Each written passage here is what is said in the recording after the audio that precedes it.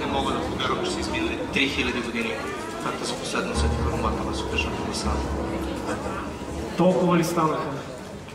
Лесно е да изгубиш бройката им в тъмнината. Нищо чудно, че съм забравил какво усещане. Помниш ли, братко? Шумът на бягащите тълпи, хорските писъци, плачът на феите. Помниш ли огорчението на великаните и безизходицата на противния план на богините? Жалко, че са погинали, иначе с удоволствие щях да обмагна земята с кръвта им. Нищо от това няма значение. Не и докато не залечим предател, отговорен за дългото ни страдание. Агонията, която ни причини, е непростима. Той ще си плати. Мелиодас ще си плати. Но отмъщението ни няма да спре там. След като се отървем от него, ще заличим и останалите раси. Демонския клан отново ще властва. Да, но всичко по реда си. Нека първо намерим нашето братче. Това няма да ни трудно. Знаеш ли, че си е събрала нова група Bulgaria? Чух, че се наричали 7-те смъртни гряха. Не се изненадвам. Демона си остава демон за винаги. Да вървим. Достатъчно дълго чаках този момент.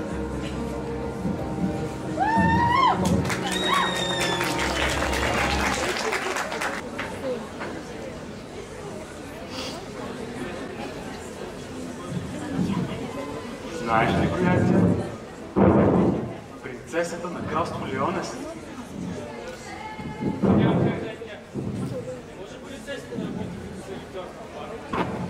Те лъжа. Преди обицата на ухото, тя е доказателство за потеклото й. Кой четвърти?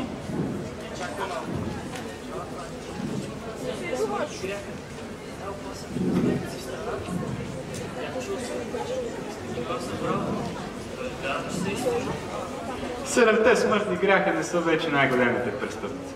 Не след като върховните рицари се опитаха да извършат преврат срещу кралското семейство. Ние отвели дават се опакваме.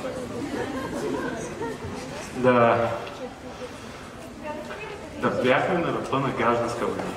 Върлуват слухове, че са използвали демонска кръв, за да извършат коварните си цели, но принцесите и греховете са ги надвили и спасили кралството.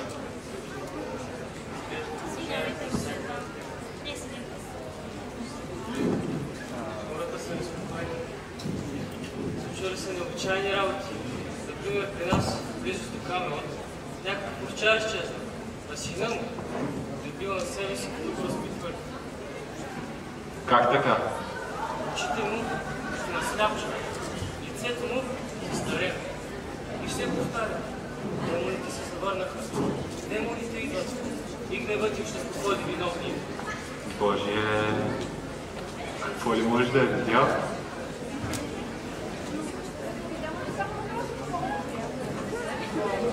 Не се тревожете, принцесо. Най-вероятно горещи хотели. Сигурно някакви престъпници са натвори и са разплащали с религиозно.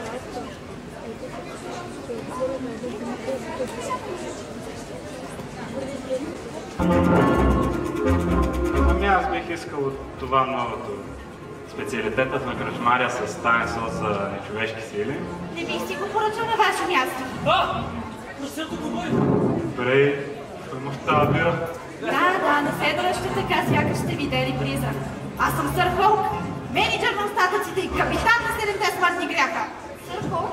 Защо си измисляте? Ой, не ми развали имидж, Елизабет. Че кой ти слуша говорещи прасета? Знаеш, че ще искате да го опитате, затова ви го приготвих предварително. Това е капитанът на 7-те смъртни гряха. Драконовия грях на ръста. Мелиодас? Да, същият. Радвам се да се запознаем. Сега хайде, че ще ви изтине.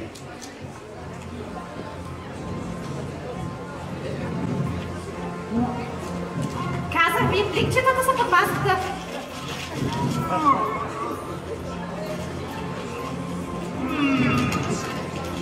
Тайната съставка би трябвало да гарантира нечовешки прилив на енергия. Не до съставките, твоите ястия винаги са ужасни. Трябваше да оставиш на пак да сготви. и него.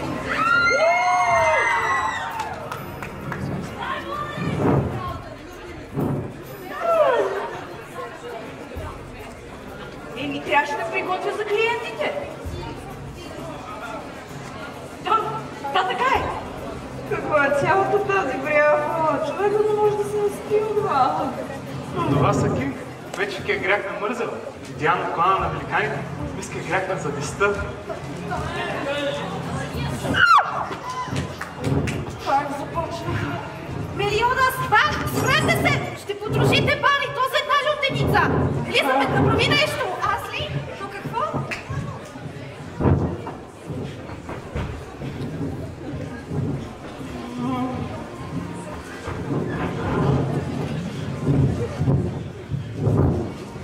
Не, господа, почакайте!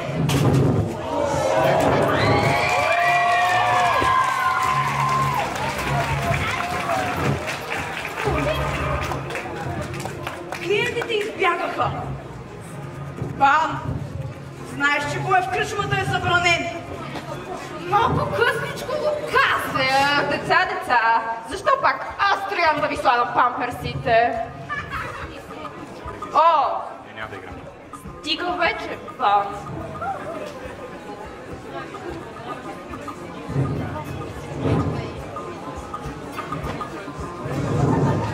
Огледай се! Бара е станал на кочина, сякаш конница е минала от тук. Ако ти е толкова ценна тази велика лютница, просто ти купа нова. Тъй ли? Защо не каза по-рано? Някой да иска бира? Сипвай. Какво ще правим сега? Прогонихте хората. Най-весело с последно време не идват особено много клиенти. Прави сте. Ще трябва да измислим нова маркетингова стратегия за привличане на клиенти. Успех с това, след като направихте пара на кочина.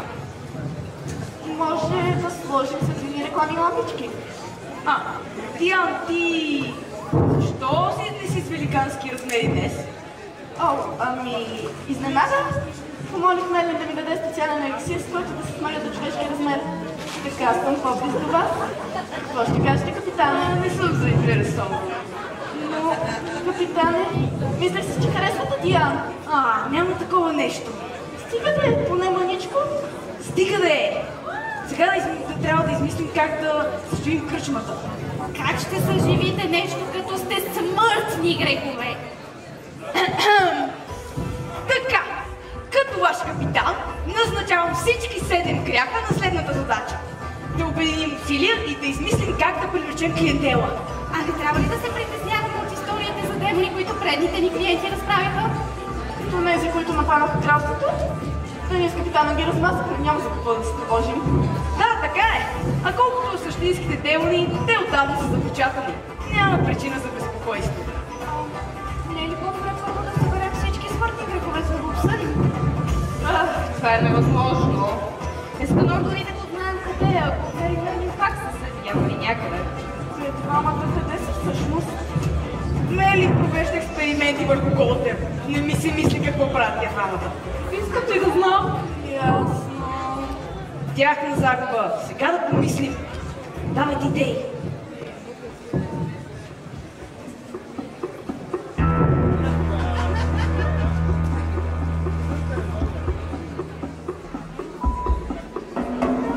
Сетих се! Да сменим облеклото на сервитьорките. Какво му е? Какво му е? Има нужда от скъсяване. Накъде повече? Доста повече. Просто искаш да видиш Елизабет по-разгорена. Не отричам. Ето, погледнете. Това е идеята. Ужасна идея! Чудесна идея, капитане. Ето, и на Диан ще отива също. Не позволявам да обличаш Диана такава неприлична униформа. Ако правим танци в програмата, нали знаете да забавляваме клиентите, докато чакат яденето да стане. Ние великаните имаме много разнородни видове традиционни танци. Мога да изигра някой. Танци ли? Те хората не се ли нагледаха на кей-поп? Идеята е чудесна!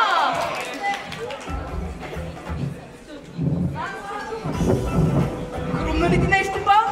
Не, само измислите нещо по-бързо, че искам да се пия с капитана. Ой, точно така, пак ти си гений! Нека организираме поем фестивал, на който да рекламираме кръчмата. Ще бъде като магнит за клиенти. А може да добавим и награда. Страхотно, брилянтно! Кинг, Диан, незабавно в селото и раздадете ето тези флайери. Тези искам ли да само къде се взеха? Хайде, Кинг, да вървим. Много по-забавно. Разбира се! Ти отиди да приготвиш ядето, ще ни трябва цял бюфет. Добре, напияшките от теб, капитане. Остатъците от матата са любимите ми. Ой! Холк, ти отиди да донесеш каска избира. Както казаш, шефе? Аз какво да правя? Може да и помогнеш да разчисти тук.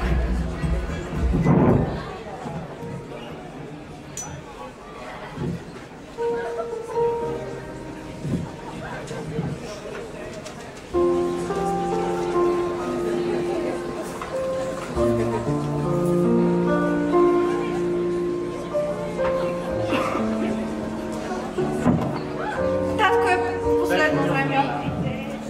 Има видения. Видения. Как да ти кажа? Знаеш, че можеш да изподелиш всичко, Елизабет. Сър Малиолес, знаеш, че виденията на баща ми често се оказват вярни. Той сънува унищожението на Лионес и черна сянка надвиснала над кралството. Хората говореха за демони в Камелот, а се случките отскоро, макар че предотвратихме преврата, не съм сигурна. Ние сме тук, Елизабет. 7-те смъртни гряха сме тук. Аз също. И ще браним кралството от всяка опасност, независимо от цената. Благодаря ви, сър Малиолес.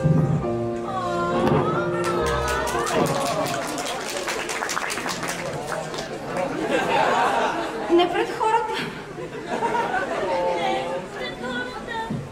Ето, сега можем.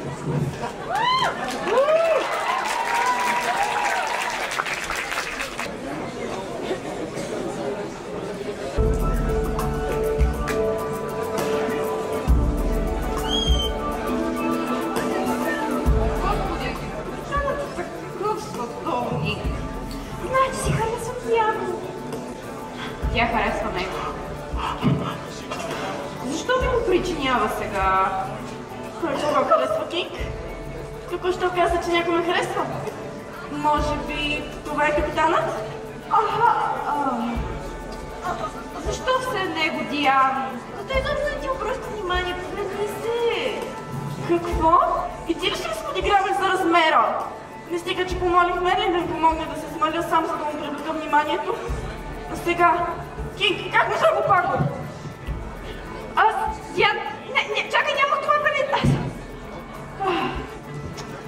Винаги съм се намирал за хубава, дори и като гигант. Размерът няма значение. Кинг, наистина ли? Да, приятели се приемат един круг. Да, ти си най-добрият ми приятел, Кинг.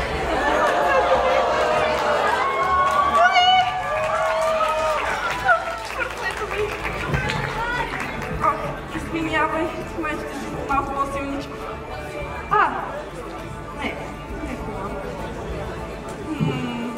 Да не е свързано с поведението ти по-рано днес. Имаме да рекламираме бойни фестивали, ти изобщо не се забавляваш. Цял сутрин се държиш отръпнато, ходиш един онил, пустите ти за червени, а сега е това. Да не би да си настинал. Защото ако и така ще трябва да се върна кръшмата незабавно. Това е било. Не, Настинка, аз вече съм по-добре. Ти винаги си била така мила и загрижена към останалите. Това звучи толкова сладко изречено от теб. Ти, хайде, имаме работа.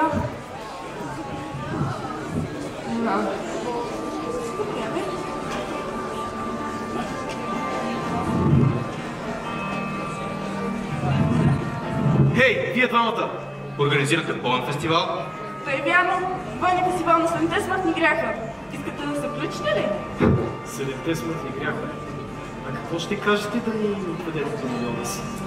Я, стой с мен! Кои сте вие? Какво има, Кинг? Тази енергия не мога да повярвам. Предлагам пестерски движения. Дали не желаете да разсегнем целия град? Какви сте вие и каква работа имате с капитана? Капитана? Така ли го наричате вече? Колко очарователно. Нима му вярвате? На какво говорите, демони? Демони ли? О, хайде стига. Нима не е споменавал за нас, собствените му братя? От колко време се познавате? Братя, това е невъзможно. Трябва ли Мелио да се... Не, отказвам да повярвам. А тогава, как се обяснявате, че не променя външния си вид? Регенерира раните си, а и печатът на челото? Хайде, не ми казвате, че не сте ми съблясали. Кинг, те не може да казват истината, нали? Признавам, всичко това, което казвате, то е истина. Демонския план унищожи думът ми преди 20 години. Погуби семейството ми. Не мога да им простя! Работата е там, че демонският клан бе запечатан в продължение на 3000 години. И то благодарение на вашето капитанче. Няма как някой от нас да е виновен за стороното. Не, така. Те са прави. Само капитан Мелио да се бил на свободен по това време. Той е бил. Той е! Кинг, какви ги говориш? Точно така. Трупай гняв, насочи го срещу Мелиодас. Отмъсти за дома си. Кинг, почакай, обладай се! Да използваш силата срещу жена? Колко грубо. Тя само щеше ми се пречка. А и освен това, само една марионетка не е достатъчна, за да ми отведе до него. И там си казвам.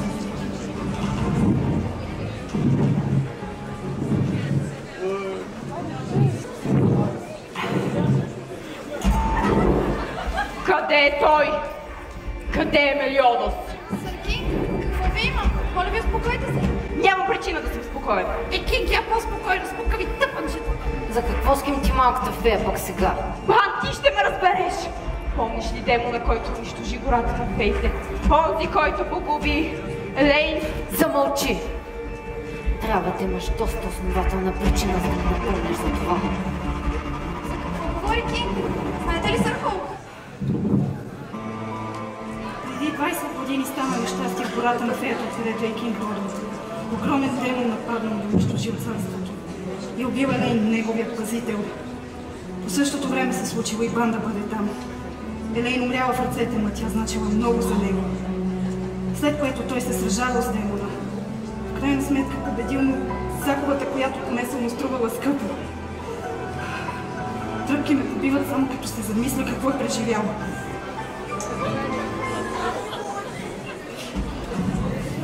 Но тогава, сър Кинг, защо се държите толкова враждебно? Защото ви капитан Мелио да се замесва с това. Банка, той е демон!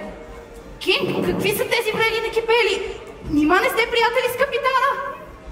Чакай малко, демон? Как така демон? Кинг е прав. Бан, и ти ли започва с глупостите? Не ми казвай, че... Капитанът няма нищо общо с случилото се с Елин. Той не би направил подобно нещо. Но въпреки това той се става потенциално опасен. Кой знае още какви глупости е свършил за гърба ми? И какво от това? Какво от това? Как така? Какво от това? Банка, той е демон! Как може да му нямаш доверие? Как може да му имаш? Разбирам гнева ти. Повярвай ми, и на мен ми се е искало да го убия. Но нима сегашните му действия не доказват друго? Отвори очите си. Нима не беше той този, който ни даде нов смисъл на съществуване, когато бяхме най-отчаяни? На нас! Отрепките! Отхвърлените от обществото! Грешниците! Какъв е бил в миналото, не ме вълнува!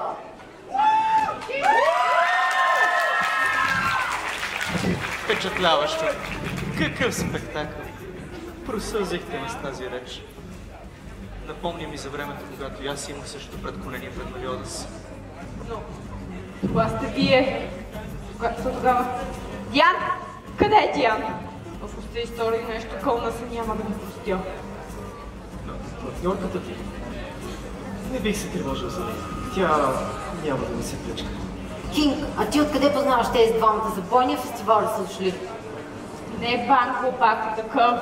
Това са демоните, които ми казаха за Мелиодас. Твърди, че съм обратил. А тъй ли? Ами ти сериозна ли? Нямат никаква прилика. Май ще си почакаме. Отвратително отношение. Ти къде се намираш? Засрами се! Говореща се. Замълчи да не станеш слонина. Впрочем, донеси ми Рамира. Нека милото същество. Къде е милото ни братче? Виж какво, никога сте, но капитанът е само мой. Ако толкова го искате, ще трябва да минете през мен. Но да знаете, че трудно си давам своите. Мелиодас! Къде си? Знам, че си усетил присъствието ни.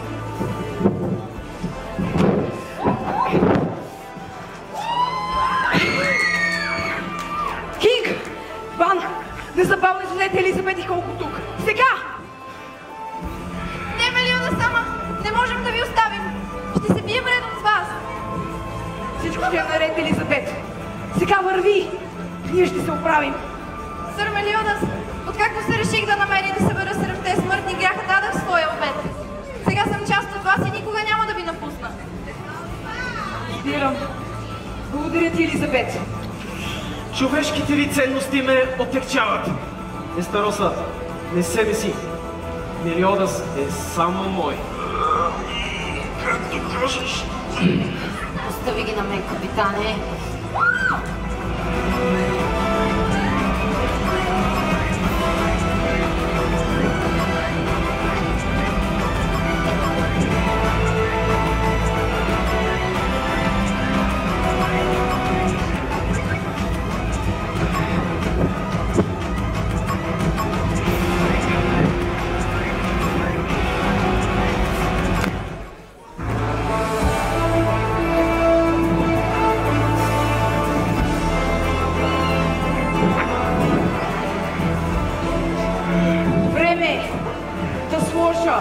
Край на това! Стана си слаб. Времето прекарва с хората на Мелиодас. Капитане, не! Вече не съм онова дете, което ти се възхищаваше на бруталността и безскрупулността. Трябва да ви благодаря. Не бих позволил на Зелдрис да те довърши. Това е просто едно гневно бебе. Не се чувства истински загрижен. Като мен! Мелиодас. Да ти позволя!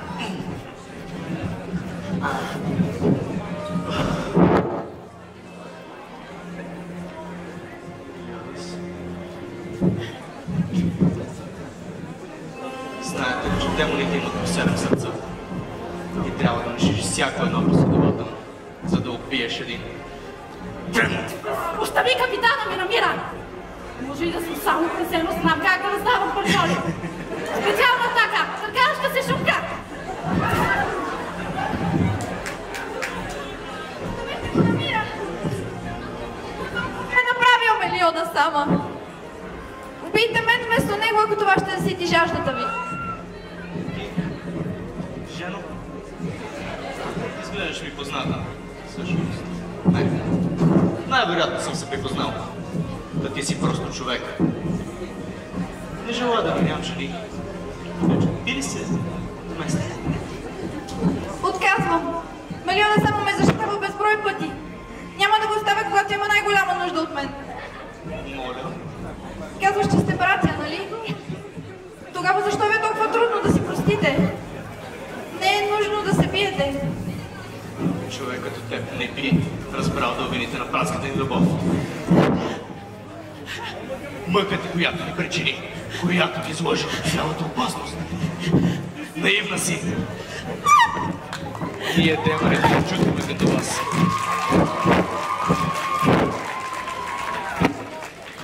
Мелиодас, съзнаваш ли последствията от действията си? Следвахте, възхищавахте се в книгите на отминалата ни слава, когато предвождаше 10 най-свирепи демони от народа ни.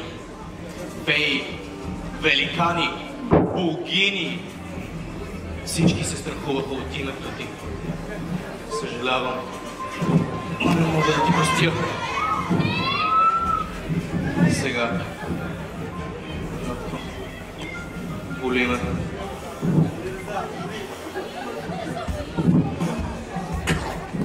Но ще сложа край на това.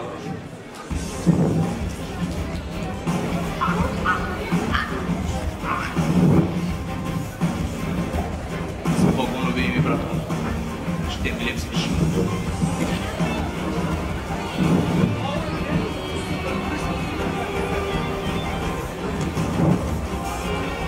Искаш ли си аз да победя? Твоите методи нямат гаранция. А и беше важно за мен.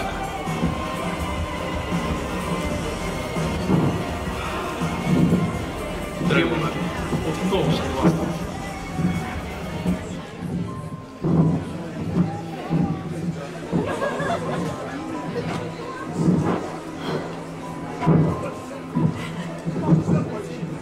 Ще ги разпасувам! Не, бабо. Не сега.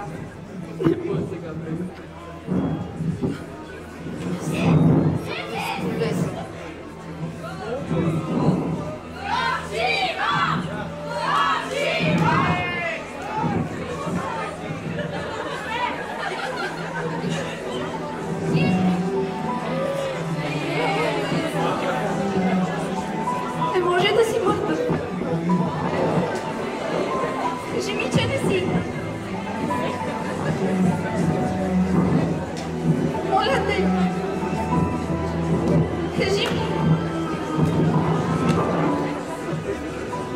Ще се върнеш, нали?